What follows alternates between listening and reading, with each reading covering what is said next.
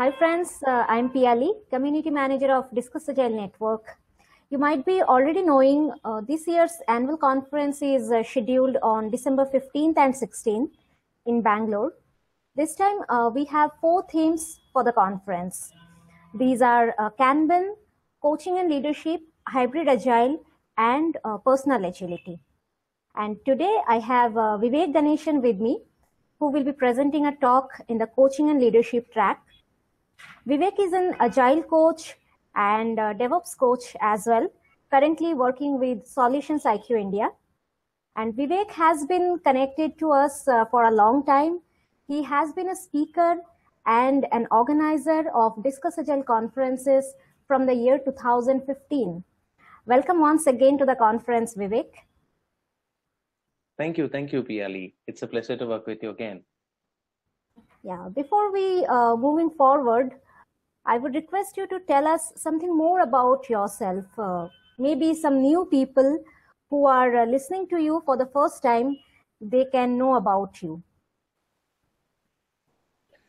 Okay, where to start? Okay, my name is Vivek Ganesan, and I prefer to call myself as a enthusiast of any new thing that I come across. I basically started with being an accidental Scrum Master a few years ago.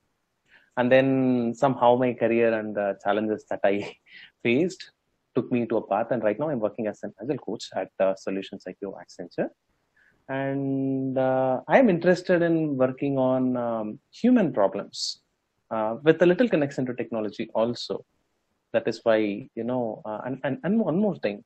I am a published author also. I have written and published a book called Blameless Continuous Integration. And this is pretty much what I am. Yeah, you can say that. That's interesting to know about you. Vivek, the title of your talk is Agile Manager's Guide to a Nearly Peaceful Night's Sleep. It sounds interesting. So what drove you to propose this talk? Okay, it all started, when I saw, initially, when you see the Agile community, right, I started attending conferences, and then I saw a lot of negative emotion around the word manager over a period of time, where, people started blaming managers for each and everything. So that was one trend. And the second trend that I saw was I happened to be in a classroom where many managers were there. And there, some managers were talking about how they feel so irrelevant in this world of Agile. And some people even went to the extent of saying that they are considering vertical farming and mushroom cultivation as their alternate options if IT career doesn't go well. And this doesn't ring a right bell. And if you see our Agile frameworks, they also do not prescribe a role, or they don't talk anything about managers. For example, if you take Scrum, it says, okay, Scrum Master, product owner, and then the Scrum team. There is a manager here. This created a sense of unease in the managers' community, is what I understood. And then the more and more I talked with them, and then more and more I worked with multiple organizations, I realized that managers have an important part to play even after Agile comes to the organization. Even after teams are Agile, also managers have an important part to play. And I thought DiscussAgile conference is an apt forum to share what I think about this issue, and this is where it is that motivated me to propose this talk. Okay, interesting. Yeah, that's true. To start with these Agile frameworks, the prescribed role of managers, it's decreasing. But still, you can't deny the necessity of a manager. There should be somebody. True. Yeah. True. So what do you think? What is spoiling the sleep quality of the managers? Okay, so as the talk suggests, I start to think about, based on my discussions and conversations with managers. First thing is that unease around what do you say, whether my job is secure or not. If I'm a manager, is my job secure? Am I redundant? This is one of the reasons why probably managers don't sleep well. Maybe sleeping well or not sleeping well is just a, what do you say, added for a comical element in the title. But still, the question holds whether, that bothers them. Yes, it's just to spice up the title so that, many people like you can come and attend my talk in the conference. But still, the question is still relevant whether it bothers them enough that they lose their peace of mind or not. And the reality which I see is that that is one aspect of it. So the first point is whether their job is secure or not. And then the second thing is many of them, are accountable for delivery still. Right. So in that case, let us say you are managing a software team, and you are supposed to monitor whether things go right or wrong, and people keep you asking different questions. And it is very often in the software projects that the progress of let's say something very important is green for a very long time, and 2 days before the release, it suddenly becomes red. So these sudden heart attacks or sudden changes in weather, as I would like to call it, is another source of irritation. For example, if I'm a manager and I have a team working and there are 2 days to release, and I see that something that was in the green state, all good, goody state, went into a very critical, risky state, that spoils the quality of my sleep. That is the second aspect of it. And then there is this third aspect of being forced to do something that you really do not like. For example, we are all good people. We are all, we don't want to do mean things. But let us say you are in the middle of a release and then something is critical, but then an employee comes and asks you for a leave, right? You as a manager are typically, forced to do some things which may or may not be right depending on the context. I don't want to hold a judgmental view. There is no way to, there is no way to handle these kind of situations even after they have happened. How do you deal with it? How do you deal with the motivation loss of the team after, let's say, you have denied them their leave or asked them to work in the weekends or whatever it is, right? We do not live in we do not live in an ideal world. We live in a world where people are still transitioning to Agile. Right? In that case, the entire organization is not Agile.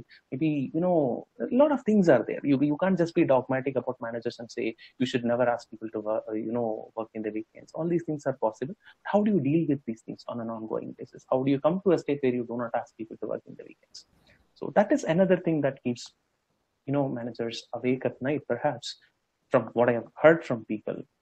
So these are some small parts. And there are some more which will come probably during the talk where people will talk about it because it's going to be an interactive talk also. So let's see, I might gather some more reasons for your question to answer your question later after the talk. True. And I completely agree with you. Sometimes it feels like the manager, he or she is in between of two forces. Like from the management side, he is the responsible person. Management will not go directly to the team. They will ask him, what about the release date? What was the status of the project? And the team members, they will come to him with all their problems. For example, if I am the team member and you are my manager, I have come to you. Sir, I need a leave. And you denied, no, we have to finish this work by this weekend. And you become the villain for me then. Yes. And after that, I don't trust you in your estimations because you know what? I have already denied you leave. I have become the villain. I know that I'm the villain. So I can't trust your estimations. So I will keep monitoring you and will keep losing more sleep again after that. So it's a reinforcing negative loop. The most critical situation for the managers. Yeah. True. I have a question here, Vivek. Your talk, it's a really very interesting talk. So is this talk only for managers or other professionals like Scrum Masters, coaches, they can also join this session? Well, this is going to talk about the life of a manager. This is going to talk about how managers live their life from what I heard from them, anecdotal evidence. It is essential that everybody in an organization, if they do not live through it, they can at least understand what everybody goes through, right? For example, if I'm a Scrum Master and I understand that a manager is responsible equally for running the current things and also changing the system, we might be actually able to empathize with him rather than saying, you know what, hey, I want you to do this, change all of the world in a single day. You might be empathetic with that person and come with a plan in which you can move things to ideal state gradually. So Scrum Master can actually develop an empathy towards manager, or it's not necessarily towards the manager, it's basically towards the organization as that you can't change things in a single day. You have to keep things running, which already bring revenue, and slowly change to things. So that is one aspect that Scrum Master can develop, or even a development team member can develop by hearing how managers' life currently is and how they can change. And second thing, they can always go and tell their managers about what they learned in this session. Right? And then if I'm a developer, I attended this session, I learned some tips that I can give to my manager, and then manager will be happy about you. Right? And second thing is you build a relationship of trust and not a relationship of transaction with your manager after that. Trust is not an easy thing to build, but this could be a first step. Saying that, yeah, I care about you. Not just going and asking about me, hey, you don't even care about me. You give some things that he can use in his job. And it's all about transactions after that. Maybe I'm not being very philosophical about it, but this is what I think. Everybody can benefit at least a little bit from this session. Yes. Nice. Very nice. Thanks, Vivek, for sharing about your talk. I'm sure managers and other professionals as well also are waiting to attend your talk. After all, they can sleep well after your session. After and not probably during my session. Yeah, true. So thanks a lot for being with us. Thank you, friends. Thanks to all of you who are watching us. We have many such interesting topics and workshops on those 2 days of conference. To know more about the other topics and our speakers, please do visit www.DiscussAgile.com. That's the website. And yes, you can register there only. So that's all. Just do register and let's meet at the conference. Thank you all, and thanks once again, Vivek. Bye. Thank you.